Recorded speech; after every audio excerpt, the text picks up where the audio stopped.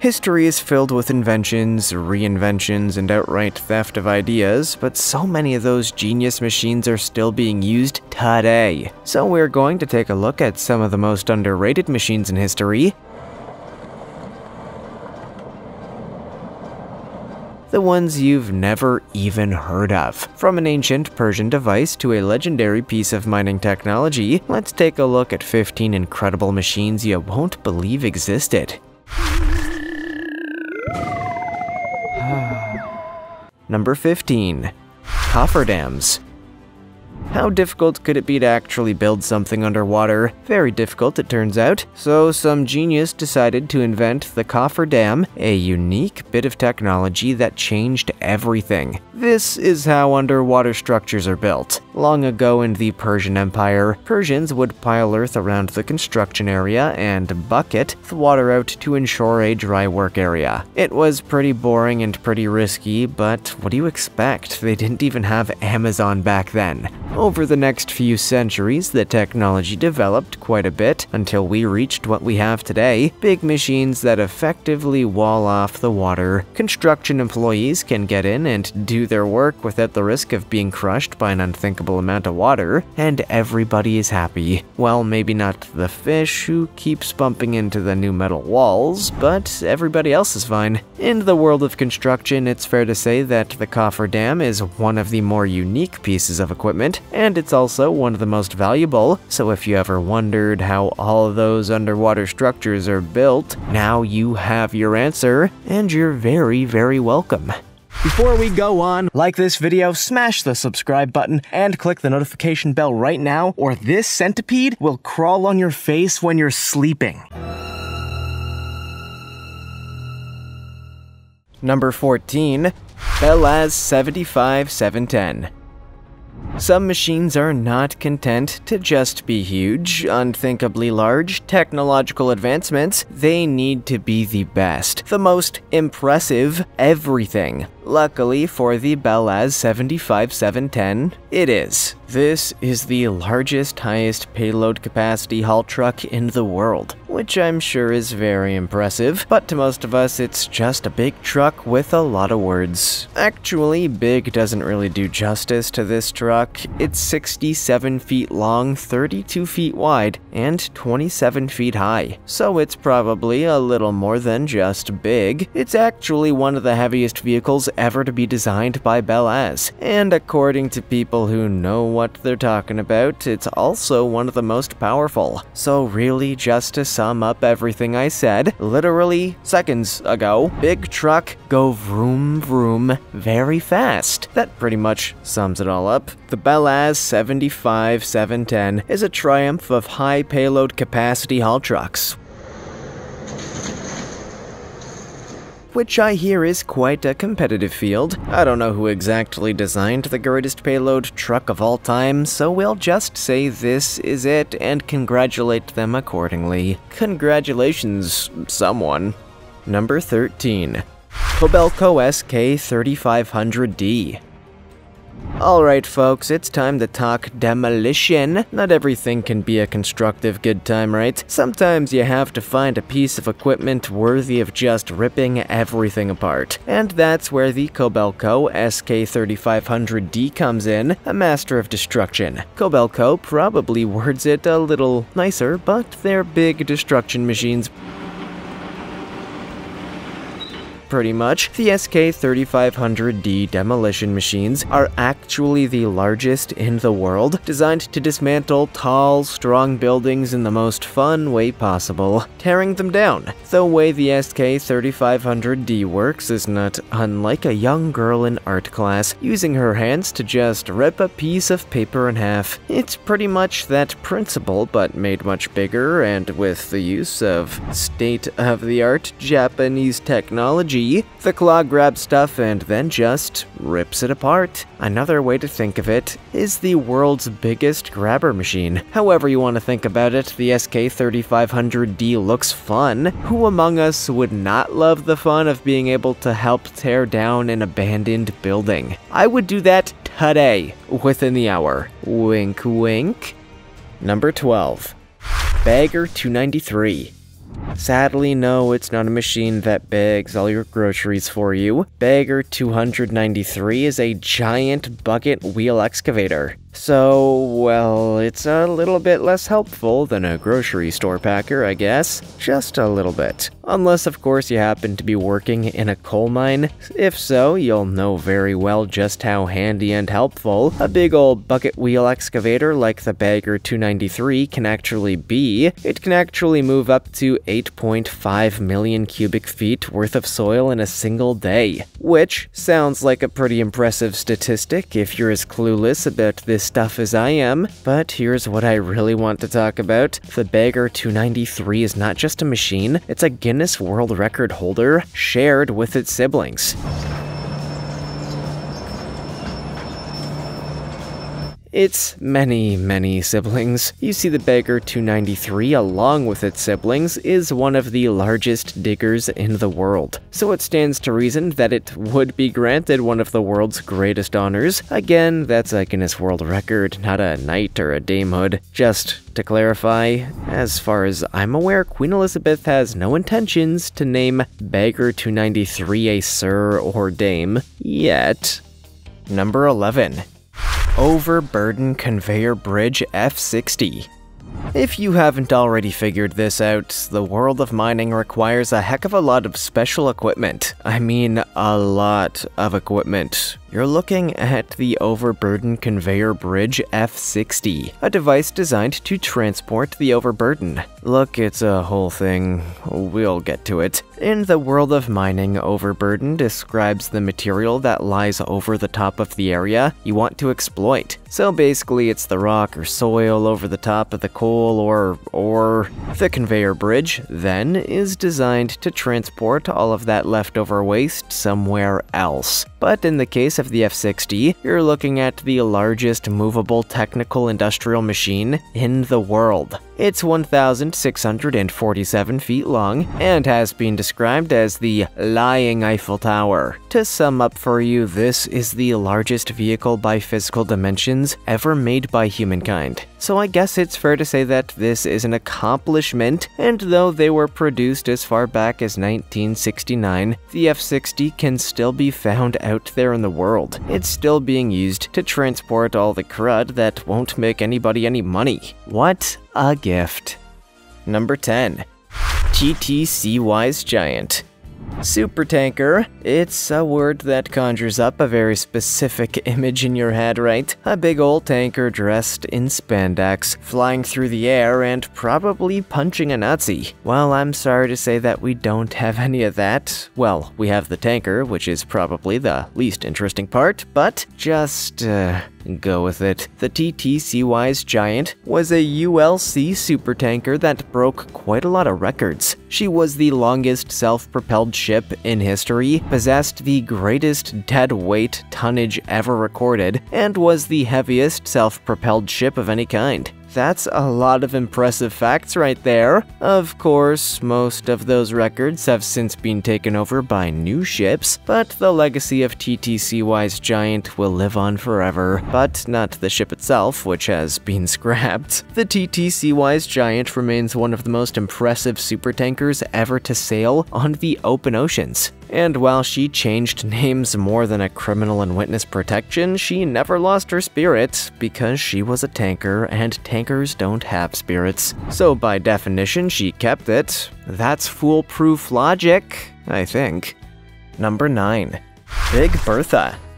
You might have never heard of Big Bertha, but if you've traveled through the Seattle region in the past 5 years, there's a chance you may have seen her work, because Bertha was a tunnel boring machine built for a very specific project. After several years of controversial debate about replacing the Alaskan Way Viaduct, the Washington State Department of Transportation came up with an idea. They would create a tunnel that would effectively replace the viaduct completely. $2.8 billion later, loader, and the project was commenced. Bertha, a 57.5-foot diameter machine, was built in Japan in 2013, and by the end of the next month, boring had officially begun and was scheduled to finish just 2 years later. Unfortunately, a series of delays meant that Bertha's big break would have to wait a little bit. In 2017, the tunnel boring was completed, and Bertha's job was done. The new tunnel officially opened to the public on February 4th, 2019, cementing Bertha's legacy in the Seattle region. Her work would last for decades to come, another example of the incredible work machines do, because our fleshy meatbag bodies just don't do things in the same way. Believe me, someone has tried to do what Bertha did themselves. It doesn't end well. Number 8. P&H L2350 Loader. It doesn't have a particularly fun name, but then how many machines do? Bob the Builder had to name his machines himself, and even then he wasn't all that creative. Maybe P&H L2350 is the best option, all things considered. The P&H L2350 loader is much more than a simple wheel loader, my friends. This is the most powerful and productive wheel loader in its class that comes directly from Komatsu, the company that designed, built, and sells these products, so you know they're completely and utterly unbiased. This kind of equipment is used in construction work worldwide, capable of lifting up over 160,000 pounds worth of weight at any one time. And somehow Komatsu found a way to upgrade the drive system while minimizing fuel consumption. How did they do it? I don't know, but they said it's a good thing, and as I said, they're very unbiased. There's actually a whole lot of interesting and unique qualities that come with the P&H L2350 loader. But to go through them all would take too long. All you have to know is that Komatsu thinks this a great device and worth your time. I've never heard a company be so effusive about their own product, so it must be good. Number 7. Big Muskie. I mean, say what you want about the coal industry, but they sure do know how to name their products. Big Muskie sounds like a pretty awesome name for anything, whether it's an animal or just a big hunk of metal. Now let's figure out what the hell it was. Big Muskie was a coal mining Bucyrus Erie dragline excavator, first produced in 1969. It stood 222 feet tall, that's almost 22 stories tall, and weighed some 13,500 short tons, which is, I think we can all agree, absolutely insane. With a 220 cubic yard bucket, it was the largest single bucket digging machine ever created and apparently was one of the world's largest mobile earth-moving machines during its run.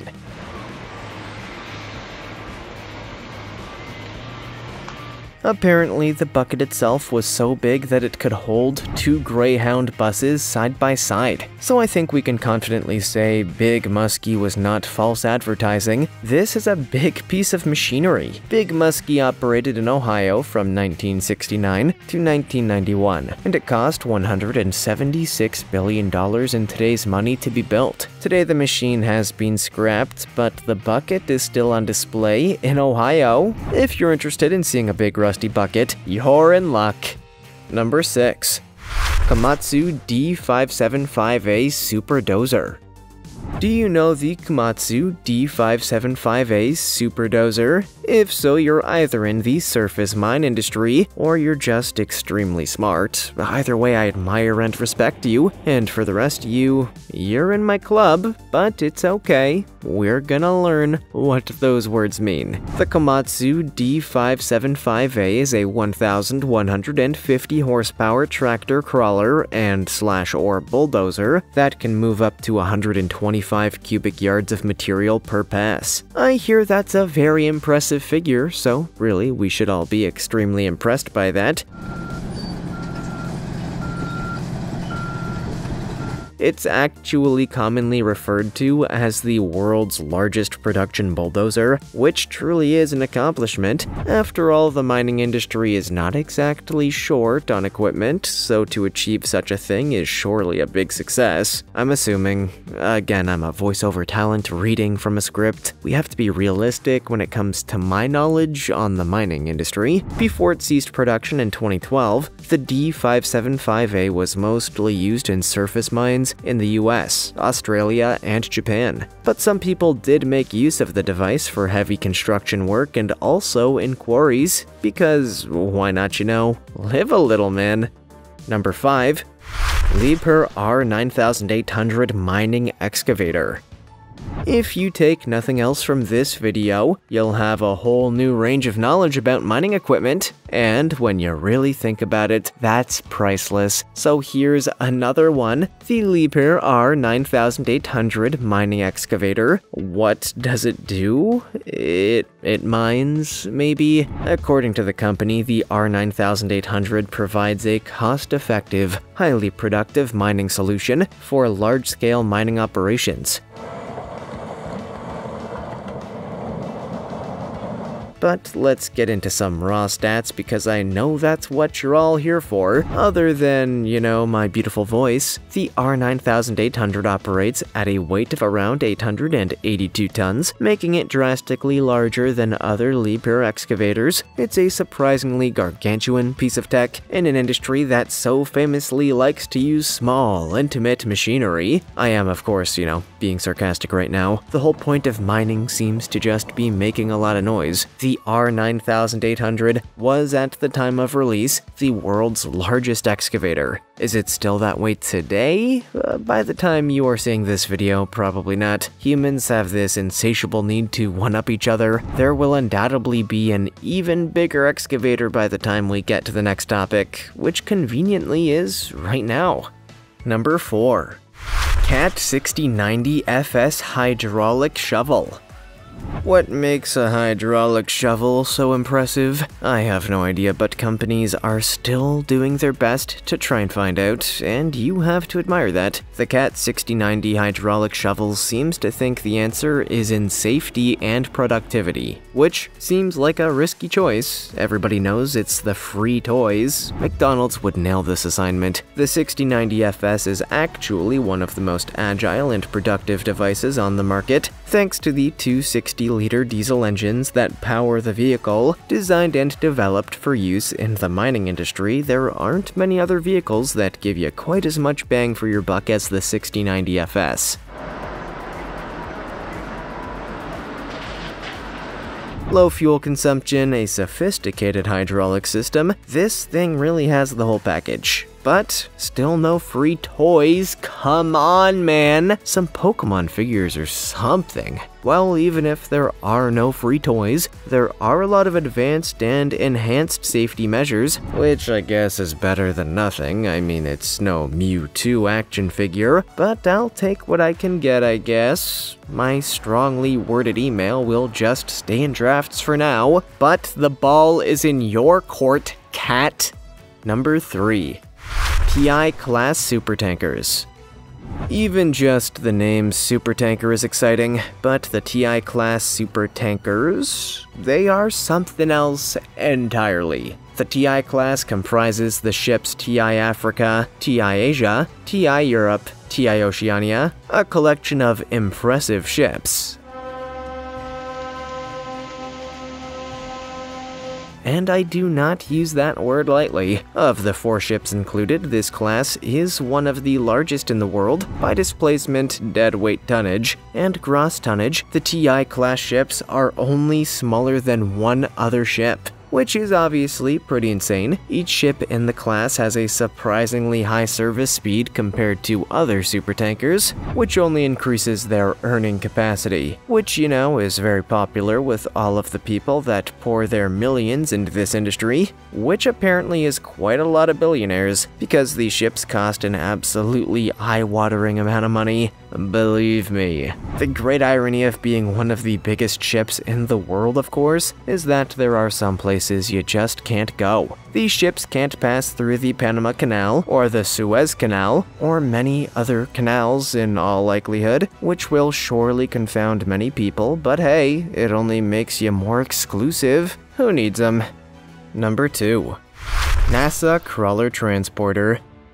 If I'm to give you my honest thoughts for a moment, I would say that the NASA Crawler Transporter is probably one of the greatest machines ever invented. It's pretty much technology on steroids and then some, which, now that I think about it, describes any and all NASA technology. At one time, the only way to get space shuttles from place to place was to disassemble it, move it piece by piece, and reassemble it at the new location. But that's so much work, and everyone is so lazy that the geniuses at NASA came up with an easier solution. That's when they created this device, which is basically a bunch of tanks with some connections and a building on top. The crawler weighs about 2,721 tons and requires around 30 NASA experts to operate it successfully. And even then, it takes around 5 hours from the starting point to the launch pad. Oof, right? In fact, the 2 crawlers currently being used at the Kennedy Space Center are the 2 OG vehicles from 1965, so this is actually one of the oldest NASA vehicles in active service. Because it's just so much work to replace them, NASA needs to come up with technology that can do that without needing humans. Number 1. Schwerer Gustav Railway Gun. When you hear about the Schwerer Gustav, you're going to wonder how you never heard about it before. It's truly an incredible invention that almost nobody even knows about. Prepare yourself for a pretty crazy story. It's gonna get wild. The Schwerer Gustav was a German railway gun developed in the late 1930s for one specific purpose: to destroy the main forts of the French, the main forts of the French Maginot Line. Those forts were the strongest in existence at the time, and the gun's invention was mostly a preparation thing. They wanted to have it ready, but when the Battle of France actually broke out, the gun wasn't ready. Thankfully, it wasn't needed in that fight, but it was ready for the Battle of Sevastopol, where it destroyed a munitions depot 98 feet below ground. Pretty impressive, right? I know. The Schwerer Gustav was the largest caliber rifle weapon ever to be used in combat, and in terms of overall weight alone, it remains the heaviest mobile artillery piece ever built. So how on earth is it that so few people even know that this weapon ever existed? It's an amazing question, and one that I have no answer for. You know what that means. Feel free to wildly speculate and share in the comments. What's the craziest machine you've ever seen? Let us know in the comments. Also, check out our other cool stuff showing up on screen right now. See you next time.